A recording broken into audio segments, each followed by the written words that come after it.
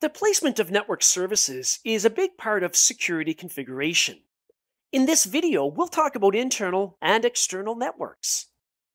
An internal network will contain sensitive IT systems, including things like directory servers, like an Active Directory domain controller, file servers, database servers, and intranet web servers. Now, encryption should also be used for network traffic internally.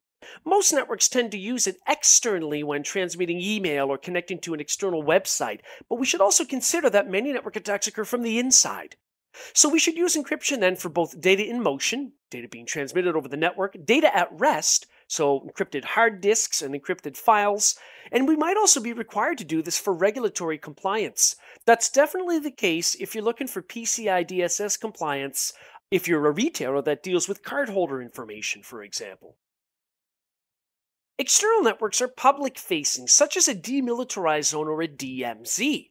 A DMZ is either a couple of switch ports, or it could be an entire network segment that is visible to a public-facing network like the internet, but also has controlled access to an internal network. Now, the DMZ is where you place things like VPN appliances, public HTTP and FTP sites, because they need to be reachable from the internet. However, we should never replicate data from our internal network to external. So for example, if you use Microsoft Active Directory domain controllers, you would never replicate from an internal domain controller to one that's in the DMZ. We should also host logs outside of those devices or hosts in the DMZ, because if it's in the DMZ, it's reachable from the internet, and it potentially could be compromised. And a compromised host means that the log files on that host are also compromised. So log forwarding should be configured to an internal secured host. And you can do that on Windows as well as Unix and Linux. Then there's cloud virtual networks, where our on-premises network can be extended to a cloud virtual network. It's kind of like having another network on premises, except you really access it through the internet. This is often done through a site-to-site VPN link between your on-premises network and your public cloud provider, or you might even have a dedicated lease line between your site and the cloud provider that doesn't go through the internet. Then there are cellular networks, which are also considered external. We don't control them.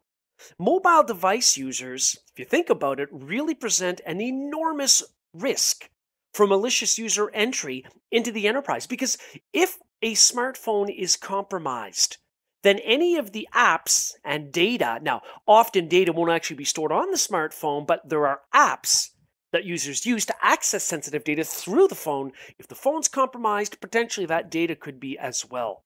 So it's crucial that we think about smartphones and tablets as computers. They should have a firewall, virus scanner, firmware updates, they should be hardened, and so on. Now, all of those things are really more IT geek things, but at the end of the day, the most important thing is user awareness. People that use smartphones and tablets on work networks need to be aware of not visiting websites they shouldn't be looking at, or making sure things are kept up to date, and not opening emails they weren't expecting because it might be a phishing attack, and so on.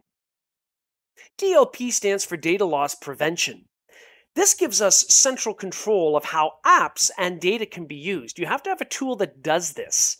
And it's often used with mobile device management, or MDM, centralized tools to manage mobile devices. So for example, what this means is we might have file attachments in a company email app that can be accessed within the email or stored on corporate file servers, but can't be stored in a personal cloud storage account. We're preventing that sensitive data loss. All internal and external devices need to be patched. They need to have anti-malware running and up to date. They need to have a personal firewall app configured appropriately for your network and what should be allowed into the device and out of the device. And we should also be encrypting both data in motion and data at rest.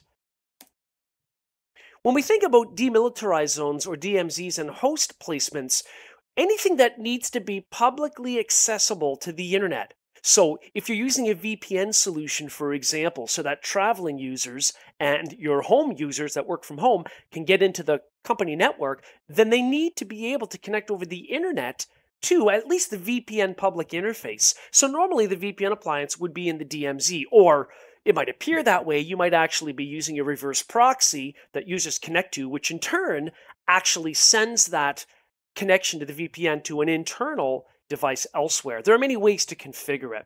But generally speaking, we don't put sensitive information in the DMZ. We put public-facing services that require internet access there. Now, many home wireless routers, like the one I'm looking at here, my ASUS wireless router, will allow you to set up DMZ configurations. The same idea is available, of course, at the corporate level using enterprise equipment. So here in my ASUS wireless router config tool, over on the left, I'm going to click on WAN for Wide Area Network, since, as we know, the DMZ really is public facing.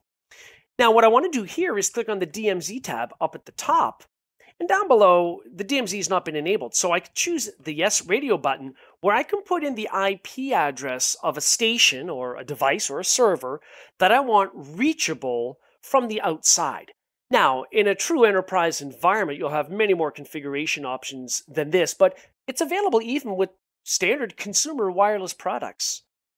In this video, we talked about internal and external networks.